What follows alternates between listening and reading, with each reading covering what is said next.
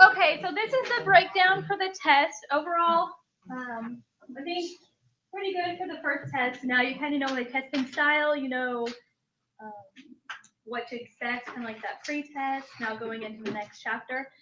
One thing students really like about this class is it's very broken up. So chapter 2 stuff really won't be a prereq for anything else we do. We're actually going to skip around some of the chapters. So today we're going to talk about chapter 11, which is kind of a whole new ball game. So if you did really well on this test, that's great, but it's not going to necessarily help you on chapter 11. If you did really poor on this test, then you want to make sure you do something maybe different than you did last time, but it's going to be new material.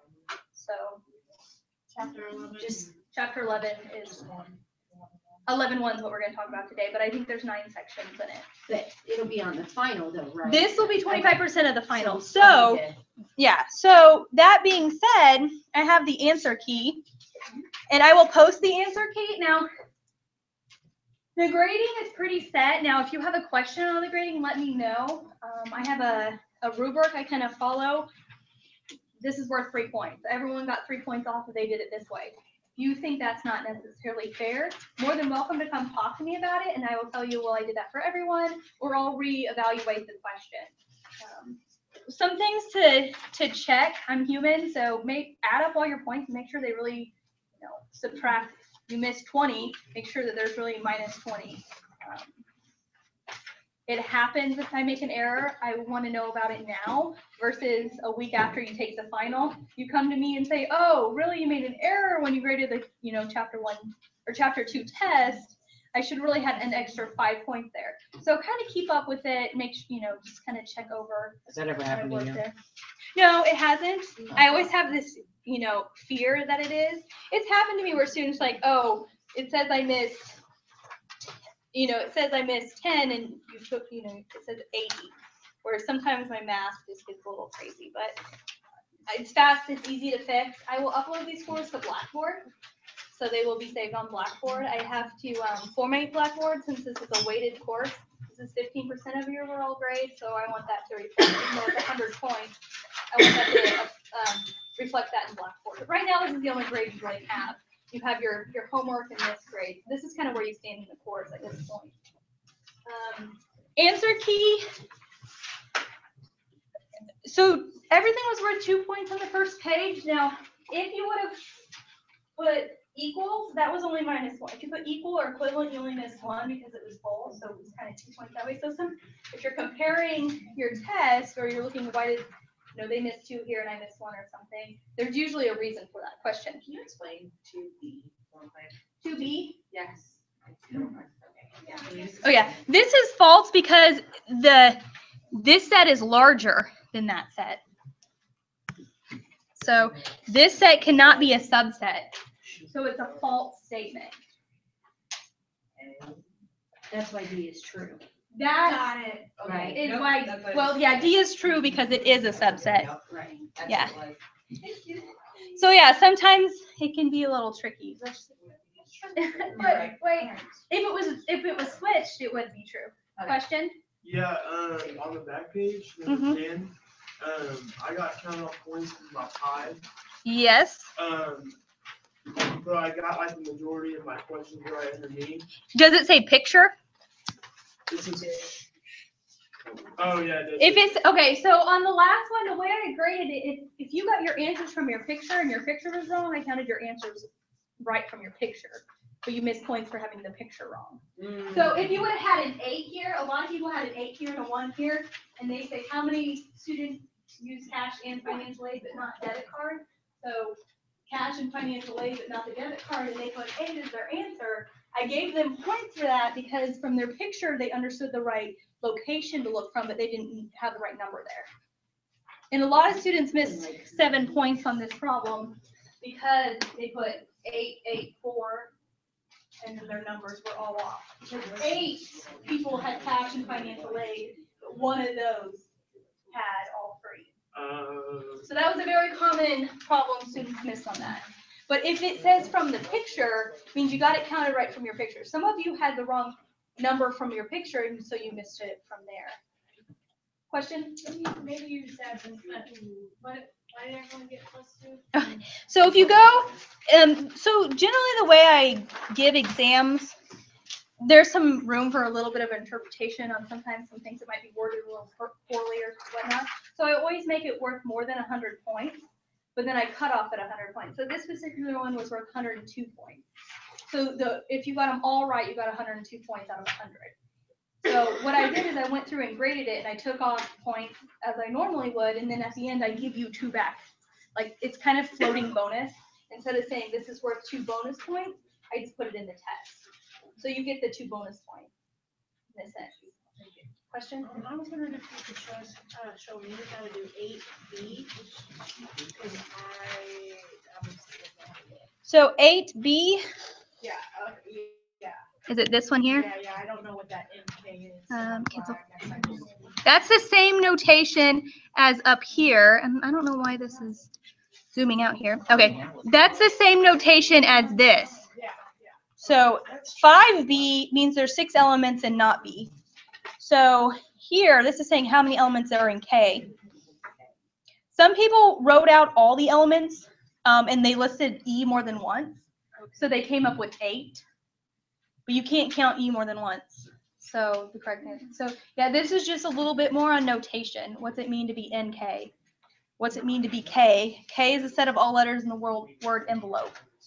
So that's ENVLOP, and there's 6 of them. There's 6 distinct letters. Question? Can you show me the answer for 5B? 5B is 6. So a lot of you wrote out not B and didn't. There's a couple people that put like 6 subsets, and I didn't count off. I just marked out the word subset because it has nothing to do with subsets. Yeah, so there's 6 elements and not B. That's what that N notation is. So again, it's important to kind of go over this. I will post this on Blackboard so you'll have the answer key, and this is going to be helpful when we go to study for the final exam. This 25% of the final exam will be material from this section. All right, so I will post that. I want to continue along with chapter 11. So we're going to cover 9 sections in chapter 11.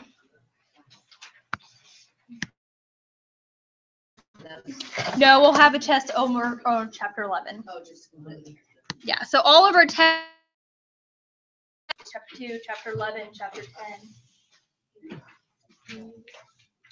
So this brings us to the fundamental counting principle and permutations. This chapter is called combinatorics, which is just a fancy way of saying different ways of counting things. So again, we're going to do a lot of notation because we're assuming you've never seen this before. So we're going to use the fundamental counting principle. We're going to calculate values of factorial expressions, what's come in handy with some of these formulas. If you don't already have a scientific calculator, you want to get one for this section because a lot of your calculators have a permutation and a combination button. So if you want to say, how many ways can what's the permutation of 5 objects picking 2 at a time, how many different ways do I have that? You can use your calculator for that. So that leads us to permutations of n objects taking r at a time. Find the number of permutations. So this section is all about permutations. The next section we'll talk about will be combinations. And then when it comes to the exam, it's going to be tricky because you're going to have to identify, is this a combination or is this a permutation? So we'll talk about 1 is order matters. 1, 2, 3 is different than 2, 1, 3. Okay. But it will come up where we'll formalize it a lot more. So the fundamental counting principle, and in math, we like to say things really kind of long-winded sometimes. But what this is a sequence of n events in which the first event can occur k1 times, the second event can occur k2 times, the third event can occur k3 times, and so on. The total number of ways the sequence can occur is you multiply them together. This is a common problem in like middle school. If you have 3 pair of pants, 2 shirts, and 5 hats, how many different outfits can you make? Right? You would just multiply those 3 numbers together because if I can wear 3 different pairs of pants, means I have 3 different ways to wear my pants. If I have 2 different ways to wear a shirt, 3 times 2, there's 6 different ways to wear pants and shirts. If I throw in hats, it's just 1 extra way, right? So that is the fundamental counting principle.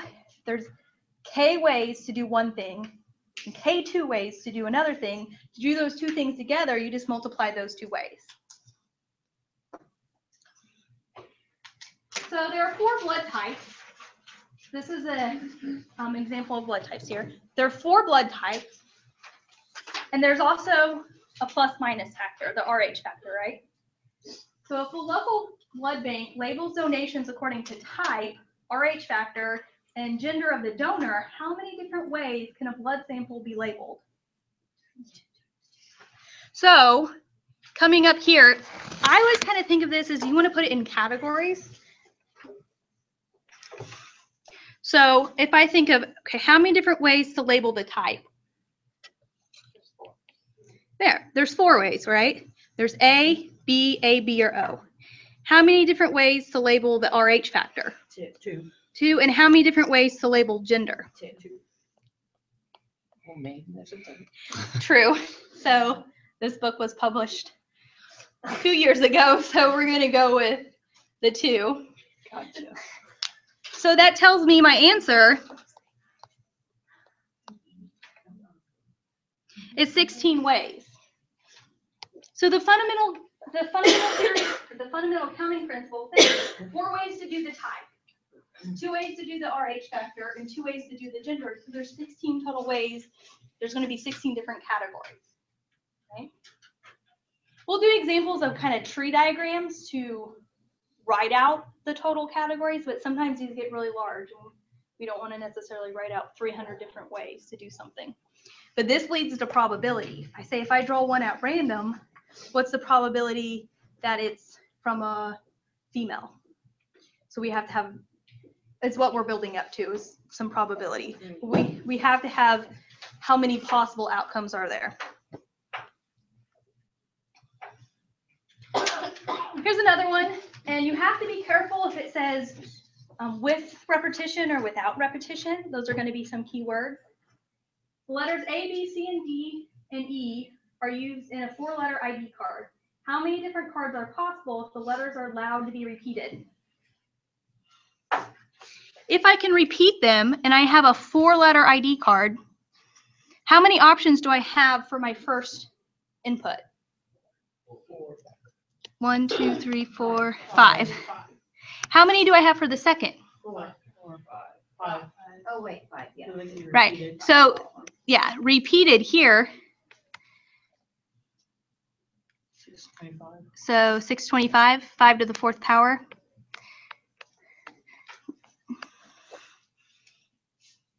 So banks have to deal with all this all the time.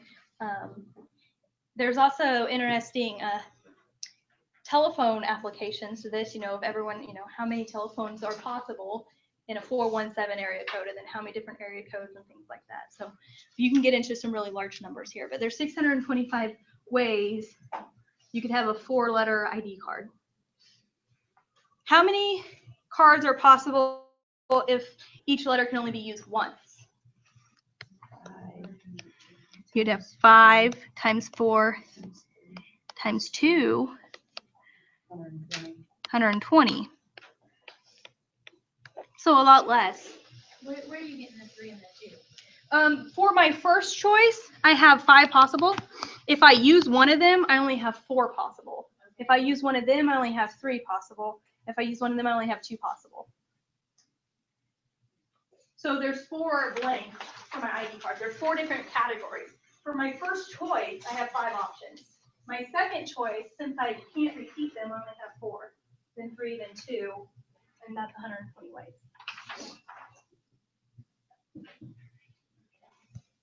So repeated, keep the same number, and then use one, so you have to subtract. Yeah, if it says they can't be repeated, then you have to, every time, you have to decrease the number of possibilities. Decrease the number of choices you have. So repetition is an important concept. So sometimes when you're reading these, they'll kind of be a little long-winded sometimes, and you might want to highlight certain things or underline repetition. Can they be repeated? How many options do I have? And then it's just going from there. You'll always tell us that. It will always be right there, yeah. And as we go, we'll look at different types of cases, but they're going to be pretty straightforward. factorial notation. So most calculators have a explanation button. That's your factorial button. What that does is that takes, if I plug in 5 factorial, I get 120 because that's 5 times 4 times 3 times 2 times 1. If you plug in 0 factorial, it's 1. By definition, a lot of students are like, whoa, whoa, whoa. 0 factorial by definition is 1. So if you don't believe me, plug it in your calculator. There's only one option. I don't see Zero, but it's. Yeah. I don't see on this one. Okay, so a lot of times if you have, if you go into,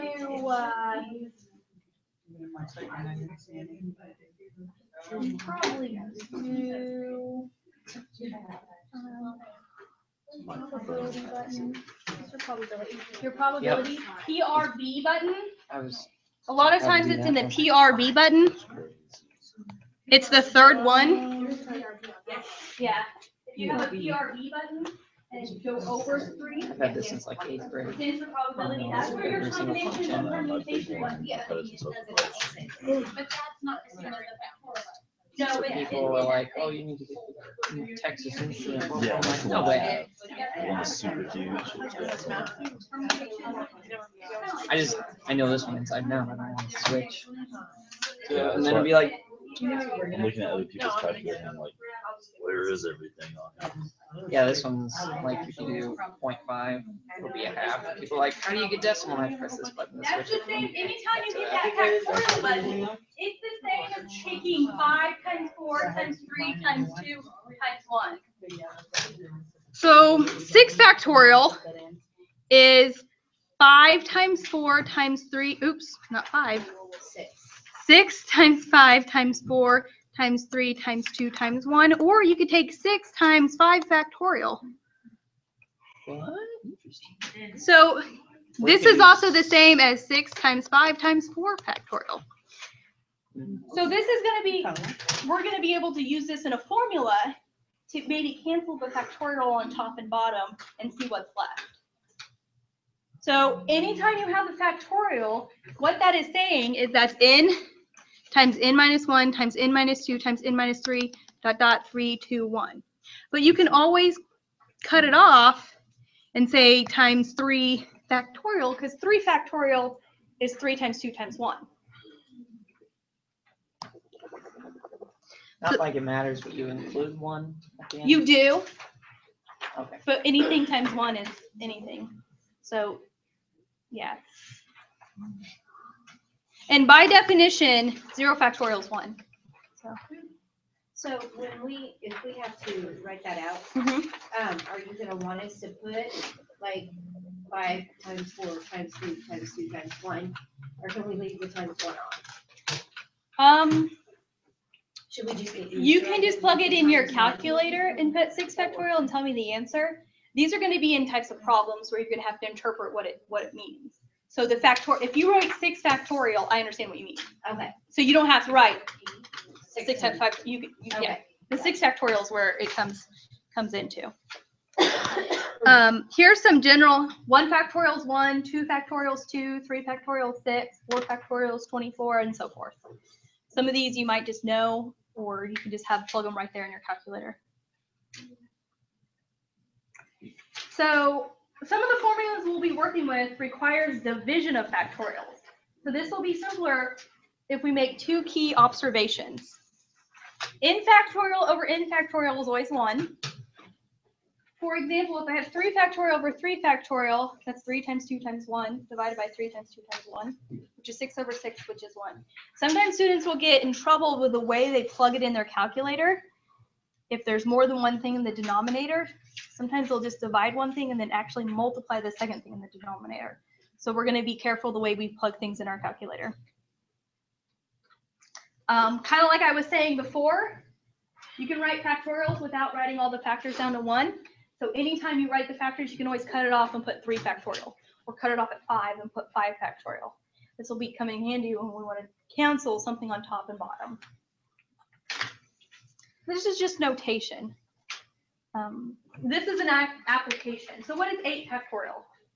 Well, we can have our calculators and take 8 times 7 times 6 times 5 times 4 times 3 times 2 times 1, or we can hit 8 factorial enter. What do we get? 20. Yeah. Oh, 40,000. 40,320? Yep. All right. That zero's not important. Just teasing.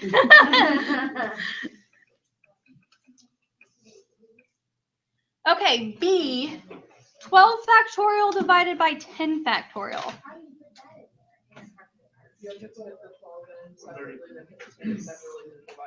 Exactly. You can put the 12 in, hit factorial, hit enter, hit divide by 10 factorial, enter. You might need to use parentheses depending on your calculator. Every calculator has a little bit different syntax. And after you get so big, it's going to give you an error with factorial. 12 factorial. 12 factorial works. Try 15 factorial. Yeah, It's going to be big. Exactly. So let's write this out. 12 times 11 times 10. It's a big old number, except when we divide it by 10 factorial, because 10 factorial is 10 times 9 times 8 times 7 times 6 times 5 times 4 times 3 times 2 times 1, right? So here, I could plug in 12 factorial divided by 10 factorial, or I could take 12 times 11, which is 132. 132. What? That's cool. So you should get the same thing by taking 12 factorial enter, some huge number, divided by 10 factorial enter. Depending on your calculator's syntax, I don't know, some calculators make it a little different. 10 factorial divided by, oops, not 10. 12 factorial divided by 10 factorial, and then hit enter. You could put it all in one line. But we want to be careful because we're going to end up with formulas with more than one thing in our denominator. So we want to be a little bit careful when we get there. Question? Yeah, quick question. You said we're doing chapter 11 now? Yes, this is 11-1. So we're getting off our calendar. Our calendar says 11-1.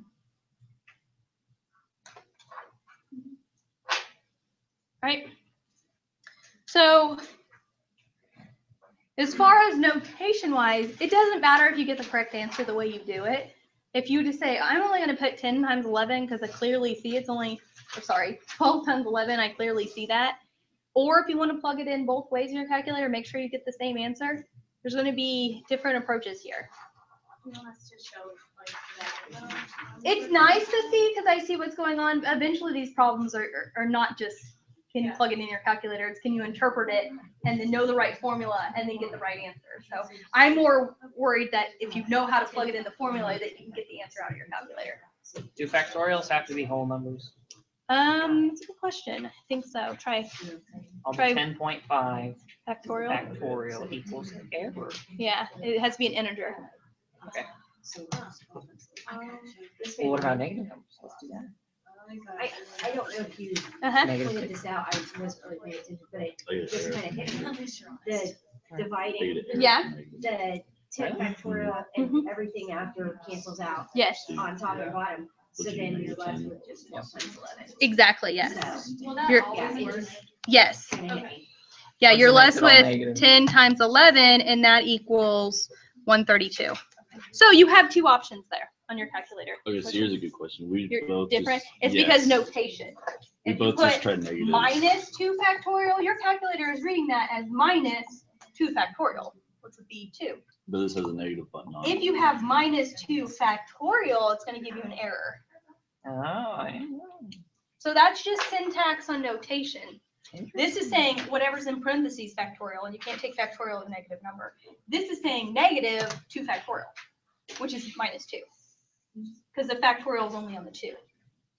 because it's doing the factorial first and then throws the negative in there. Exactly. It's order of operations. Gotcha. Gotcha. Gotcha. Those are good questions. No. We're exploring. Yeah, that's right. See if you can break your calculator. Permutation. So this leads us to being able to do some of these word type problems. So if I have arrangement of n distinct objects in a specific order, that's called a permutation. So order here is important, right? So we're going to talk about permutations and combinations. In permutation, order is important. Combination order is not important, which is a little backwards what you think, because everyone thinks combination lock, I need to put it in the right order, but it's not what it means. Permutation, order is important. So specific order. The number of permutations of indistinct objects using all the objects is n factorial, which would make sense, right?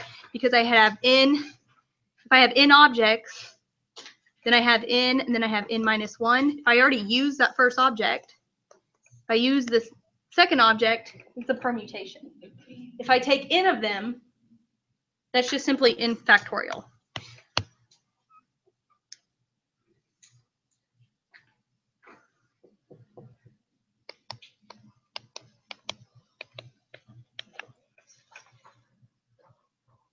So if I have 5 different pens in my purse, and I want to know how many different permutations of 5 pens in my purse do I have, that's 5 times 4 times 3 times 2 times 1, which is 5 factorial. So let's look at this example.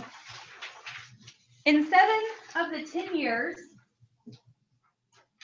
the 5 Major League Baseball teams in the American League East Division finished in the exact same order. So how unusual is this? Find the number of possible finishing orders for these 5 teams. So we have 5 teams in 7 of the 10 years. In 7 of the 10 years, the 5 teams finished in the same order. How unusual is this? So for any given year, how many options do I have for who's placing first? 5, right? How many options do I have for who's placing second? 4. Right. Here I'm using all of them because it's first to last place. So they're all getting a place. So the possible, there's 120 different possible finishing orders.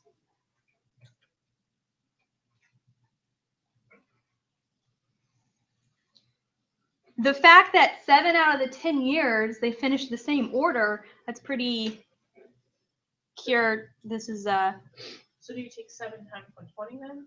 no, you don't do anything with the 7. You just do how many possible orders are there. There's 120 different ways you can finish. The fact 7 out of 10 times they finished one way. Eventually we'll get into probability and statistics. It's not a very good problem because it's not random, right? There's things like how much you're paying your players and how you know. Is that even random? That's not random. No, that's what I'm saying. In this problem, we're going to look at random things like flipping a coin. That's 50-50, right? So it would be very unusual to get heads 7 out of 10 times. So eventually we're going to talk about really large numbers with random probabilities. Here, this is not a good probability type problem because it's not random. But there's 120 different ways the teams could finish. The fact they finished in the same order 7 out of the 10 years maybe not have a lot to do with probability and statistics. But a lot of times probability and statistics likes to put themselves into situations and saying certain things when it doesn't. There's a lot of extraneous circumstances. So looking at example 5, how many different ways can a pledge class with 20 members choose a president, vice president, and Greek council representative? So there's 3 different offices, right? How many choices do I have for my first office? 20. 20. How many do I have for my second? 19. How many do I have for my third? 18. 18. So that'd just be 29. No, it wouldn't be 20 factorial because that would be 20 different offices. I don't have 20 offices, I only have 3. So it's 20 times 9. You don't just take 20 factorial because I'm not using all 20 objects. I'm only using 3 of them. That makes sense. Wow. So that comes up with 6,840. I always like to try to write boxes or lines to tell me how many different things I'm choosing, and then how many different ways I can choose them. That's down to the fundamental theory of the fundamental counting principle. I have 20 ways to pick a president, then I have 19 to pick a vice president, and then I have 18 to pick a Greek council representative.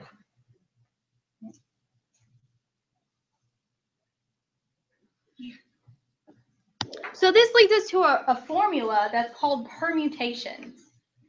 Permutation of n objects taken r at a time, the arrangement of n objects in a specific order using r of these objects is called a permutation. This is a formula. Your calculator has a button for this. This is how many objects you have. This is how many you're taking. I have 20 objects and I'm taking 3 at a time. What do I get? So notation, you might have to plug in 20 permutation 3. Every calculator is a little different with the syntax depending on the folder. Yeah. You're probably going to have to do 20. Oh, wow. DR. That's pretty cool. And that's what we got on the last problem, right? Yeah. So that's exactly what the last problem was in the permutation one. You can use your calculator and know it's a permutation, or you could use the 20 times 19 times 18. This formula, if it was 20 factorial divided by 20 minus 3 factorial, is exactly 20 times 19 times 18 times 17 factorial divided by 17 factorial, is what we did before with the lines, 20 times 19 times 18. Will you want us to show the formula on like a test or something? If you're going to plug it in, I want you to tell me what you're plugging in. You don't have to plug it this way. You can say, I did 20 permutation 3 and I got this answer. Or you can say it's going to be 20 times 19 times 18 because I have 3 playing. Okay. So the key here is to know this is a permutation problem. Or this isn't a permutation, it's a different type. So eventually once we learn combination, it's going to be a little trickier because you have to identify, is this a permutation or is it a combination? So right now we kind of have different ways to approach it. You can use this way, you can use the permutation button, but eventually we're going to have more. So the key, the trick in this section is going to be identifying what type of problem it is. Order matters. The first person picked is the president. The second is the vice president, and the third is the Greek council member. If I change the order, that's a totally different group, right? If I was just picking 3 at a time, it's going to be less than 6,840. But since I gave them different roles, each group is different. So order matters here. ABC is different than ACB. That's a permutation. Combination, we take out the idea or the order matters. If I'm picking 3 people to be in a group, it doesn't matter who I pick first, second, or third. Example 6. How many 5-digit zip codes are there with no repeating digits? So 1, 2, 3, 4, 5. No repeating digits. How many options do I have for my first digit? 9? 10. 0. 0, 1, 2, 3, 4, 5, 6, 7, 8, and 9 are my digits.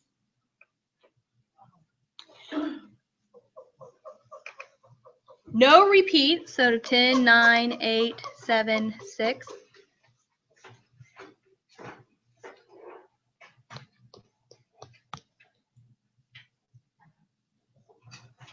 Which is the exact same thing as taking 10 permutation 5. No repeats, that has to do with permutation. If they could be repeated, you would just take 10 times 10 times 10 times 10 times 10. You couldn't use your permutation button. So you have 2 options here. You can use the blanks and just say 10 times 9 times 8 times 7 times 6. Or in your calculator, you can say, what's 10 permutation 5? I have 10 digits, and I'm picking 5 at a time.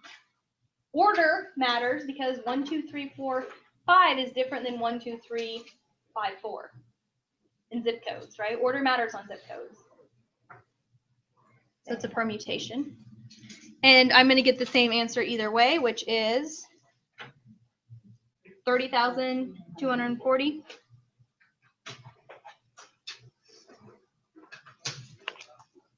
Question? No? I guess the question is, when do you use factorial and then? You could use, so here's the factorial button. If you wanted to plug this in your calculator, you know this is the formula, and you want to plug it in the calculator, maybe your calculator doesn't have a. Well, no, when would you use permutations opposed to? The factorial? Yes.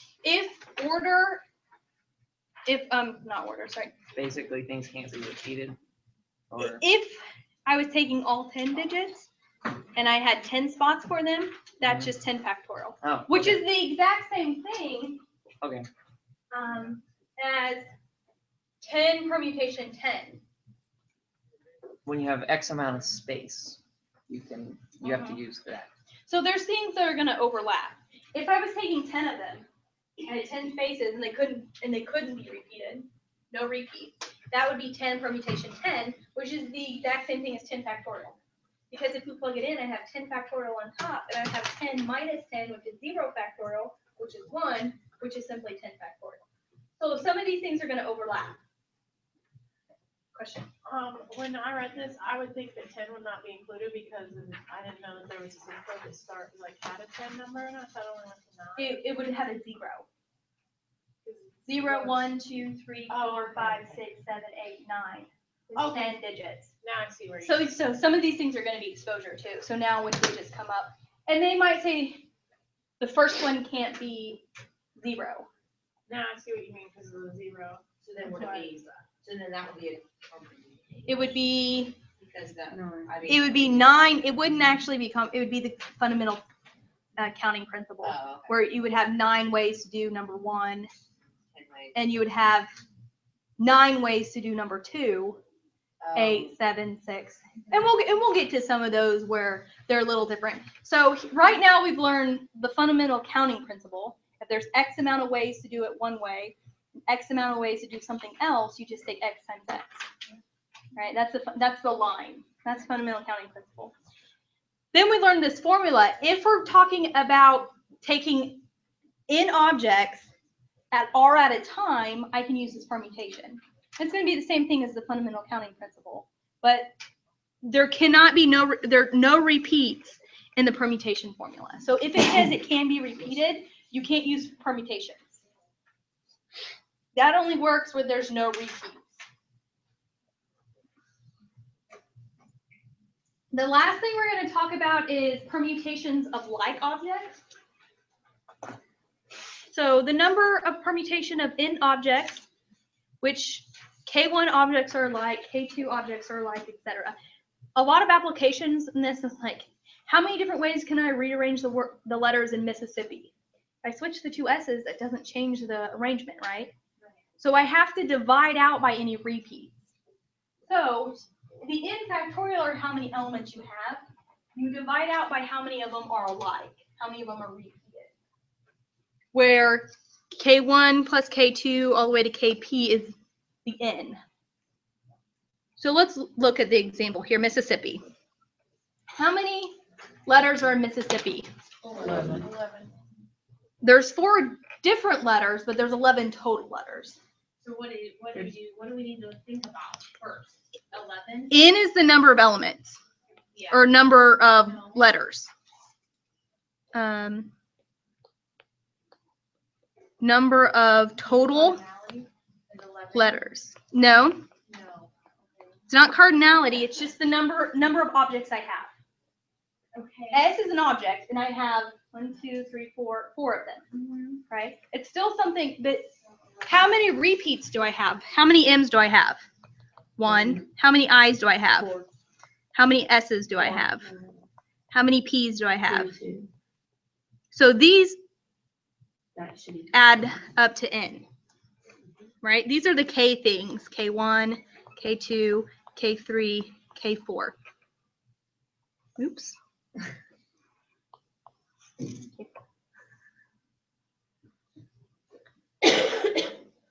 Is that, you guys see that there? there are 11 letters, but some of them are repeated. And there's one M. So there's one M, so I can divide by 1 factorial. You don't have to write 1 factorial if it's 1, because that's 1, right? If you want to just kind of get in the habit, that's fine. How many I's are there? There's 4 factorial. So I have to divide out by 4 factorial times 4 factorial for the S's times 2 factorial for the P's.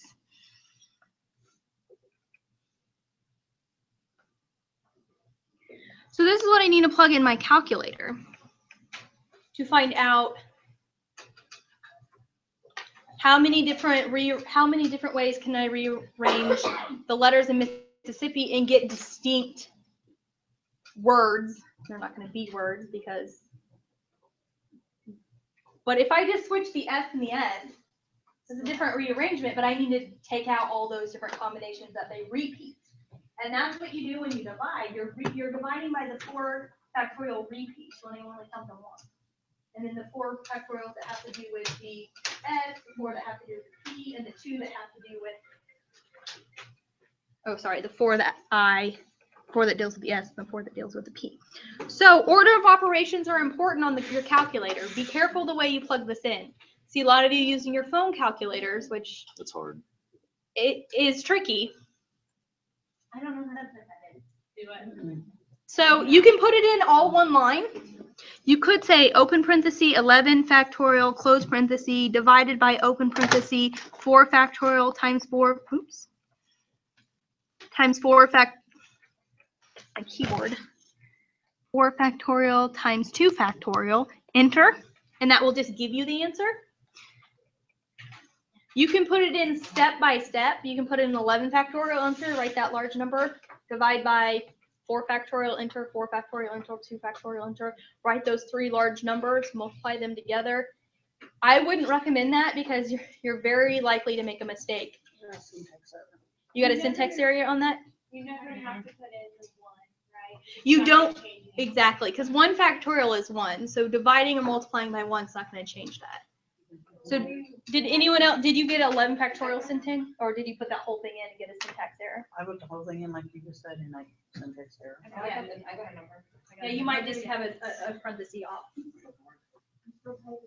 Here, let me see real quick. Let me see what she plugged in. My question is, how do you, Plugged in. You did permutation. Oh. So how you here, figure that out? I guess? yeah. That's what I'm doing. You do 11 vectorial with that. You shouldn't use the permutation. It's the There, factorial button. there. Okay. Okay. Is that yours? I got it, okay. Yes. Yeah. Yeah. So that way you're I should get a gun holster for my I've seen some like iPad holsters. They like put them on their leg. No. Bags. And I'm like, I don't know if that's cool or not. The permutation. The numbers is too big. What those are. That's your answer. Oh